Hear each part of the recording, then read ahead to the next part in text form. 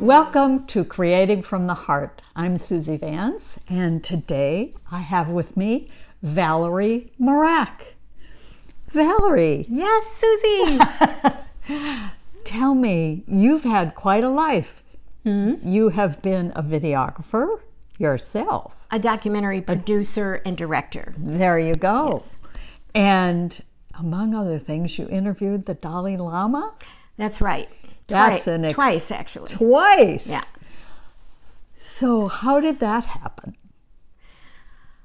I'm going to tell the short story. Oh, all right.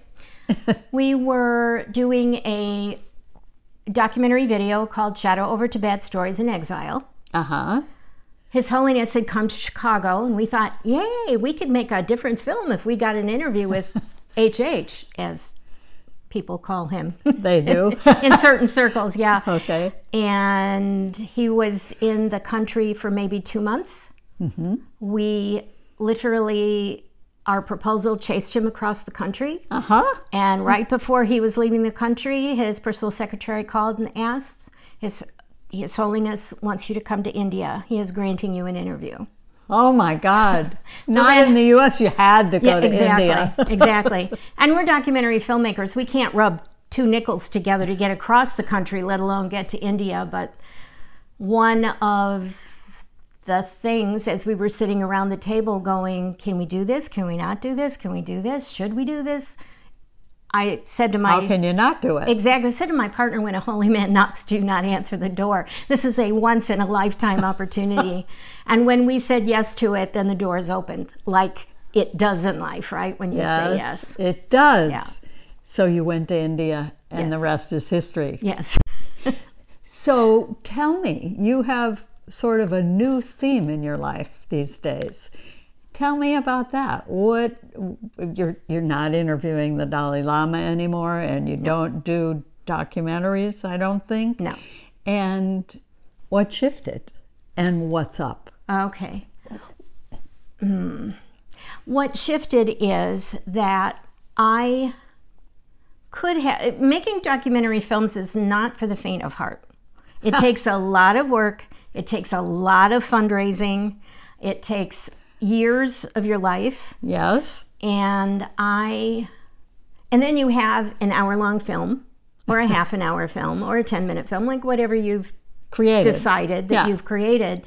And people watch it, and then it has a shelf life. It's over. Yeah.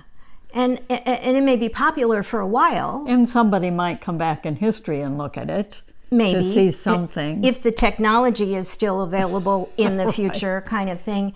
And I decided that I had the information in my heart and in my head, and that I had a voice, which was interesting because as I grew up, and one of the reasons I went into documentary filmmaking was to help other people have a voice, because I grew up thinking I didn't have one.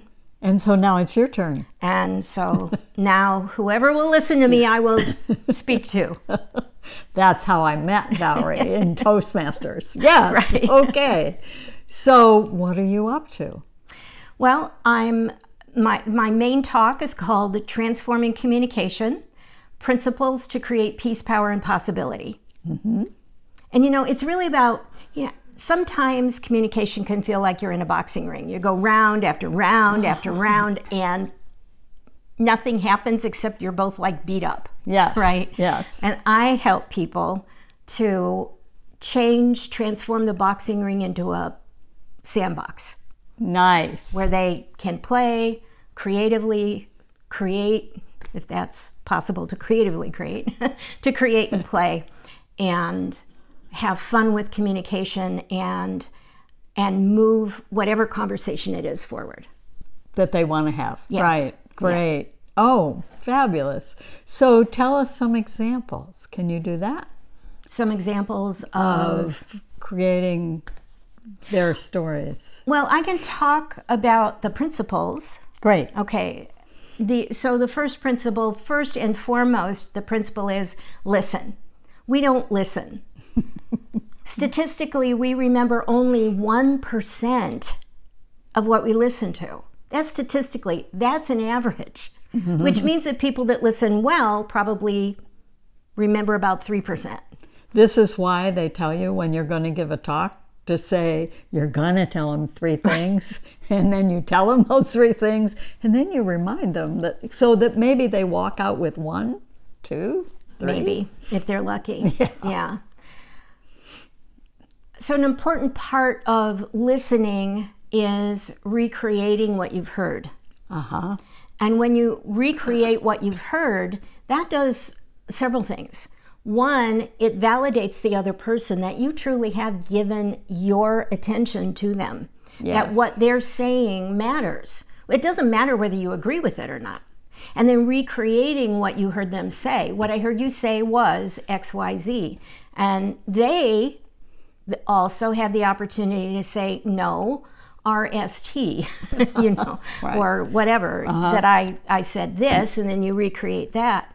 And then an amazing thing happens when somebody feels listened to. Right. They feel honored, they feel respected, and guess what happens? They are open to listening to you. What a concept. What a concept, duh. As an example, I had an interesting conversation with someone the other day who was politically opposite of what I was. And both of us could have and almost fell into the trap of, you know, just spitting things at each other. Like, well, blah, blah, blah, blah, but blah, blah, blah, blah, you know, just like that, and not getting anywhere, you know, not creating anything. And I just stopped myself.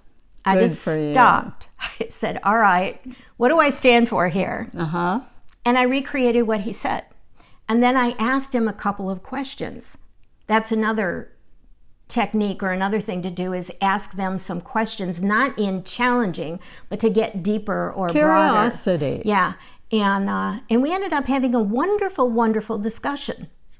Who knew? Yeah. Just by listening. Yeah, we could have been enemies forever after a single conversation, and we weren't. It was all good. I love that story. That's fabulous. Thank you. So, as you have done this, have you been teaching other people how to do this? Yeah, well, I do in my speaking. I also coach. I'm a communication coach, and help people with individuals or individual situations or individual people. And leaders in organizations that want to enhance the teamwork in their organization. Right. And things Perfect. like that. What a gift you are giving. Thank you. So tell me about this book. Okay. Yes, I'm a contributing author to a book called Overcoming Mediocrity. It's actually a series of books, Overcoming Mediocrity, and I'm in Victorious Women. Okay. And there I am, right on the front cover. Ooh. And it tells my story of how I got to the point that I am now, and something of my childhood and some of the things I learned as I went along. Can you give us a little synopsis?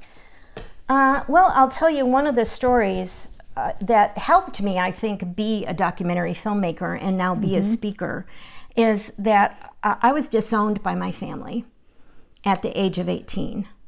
And it was 1970 What does disowned something, mean? 4, I think. What does disowned Oh, my parent, They wouldn't speak to you. No, not only, I was cut off completely, Okay. financially, emotionally, socially, from my family. I was alone. I'm so sorry. Maybe. I think it turned out pretty well. Well, we have high gas prices now.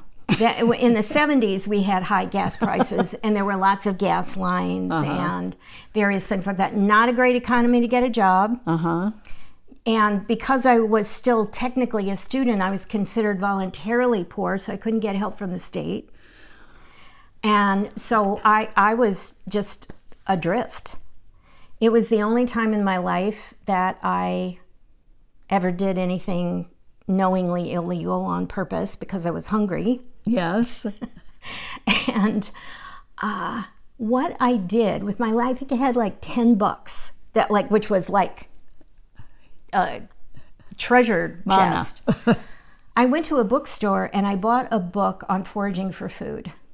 And this particular book, I was in Bloomington, Indiana. It wasn't exactly like it was in the wilderness. And but what attracted me is that there was a chapter on what grows in a city that you can eat. Very good. And I survived on the kindness of some strangers and eating weeds out of vacant lots in Bloomington, Indiana. You are amazing. And what I learned from that, rather than take away like, oh, pity poor me and all this stuff, I learned I was resilient. Yes, you learned you could do it. I learned I could do it. And there wasn't anything in my life since then that I haven't been able to take what I learned from that period of my life and bring it in. So that story is part of And who is my biography. this? Who is this? Oh, No. this? Oh, this? Yes. This is Holly Hugs-A-Lot. Holly Hugs Holly a lot. Hugs-A-Lot, yes. My husband named her. He gets the credit for naming her. In fact, she will hold a phone for you. Perfect. Yeah, which is a nice little thing to do. But on her belt, she holds the 5 principles of transforming communication. Listen, look, leap, love, and listen, love, learn, leap. I've forgotten the last one. Well, anyway, all 5 of them. Yeah. What I like about her is that she's always ready to give a hug. Oh, laugh. That's it. Laugh. Yes. So don't forget that one. She's smiling at you. If you want to tell a joke, she'll laugh for you. If you want somebody to listen, you don't have anybody to listen, look at that. How can you resist somebody listening? Right. Somebody listens to you all the time without judgment. No judgment from Holly. And so you keep this on your desk. I keep it on my desk, yes, yes. And she's willing to look. She can look anywhere. She's buoyant enough. And she'll listen. To take a look, yes. She'll leap. You can throw her across the room and she's still okay. And love. She's ready and laugh. To love and laugh, yes. So that's Holly Hugs-A-Lot, and I give it to people in my speaking that, like, the first person that's brave enough to answer a question or own up that they have a certain view of conflict or something, they get Holly Hugs-A-Lot. So, and I just really I like her because she's a great reminder. As a matter of fact, here. Oh. You got your own Holly Hugs-A-Lot. Oh, thank you so much. I'm going to put her on my desk. Great. That's fabulous. So, with all of this, do you have any words of wisdom for people who are stuck or searching or, and they could be, in the middle of college and their parents disown them? Or they could be older and suddenly find themselves out of work. Or they could be just not fulfilled. What would you say? What I would say is the answers aren't outside of you.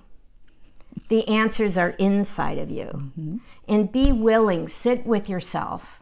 It might take a while. Might take 10 minutes, might take a few days, but just sit and listen to the love inside of yourself. Even if you feel like, I don't love myself, how could I do that? No, there are things like that story I told you about the weeds in the vacant lot.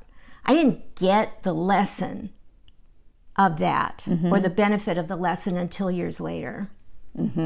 However, I was willing to look at the things that I have experienced in my life and allowed that to carry me forward in other areas of my life. So that's what I would do. Don't look for the answers outside. Look for the answers inside.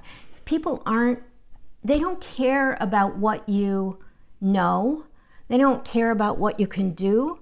What they care about is who you are. Right, absolutely. Yeah.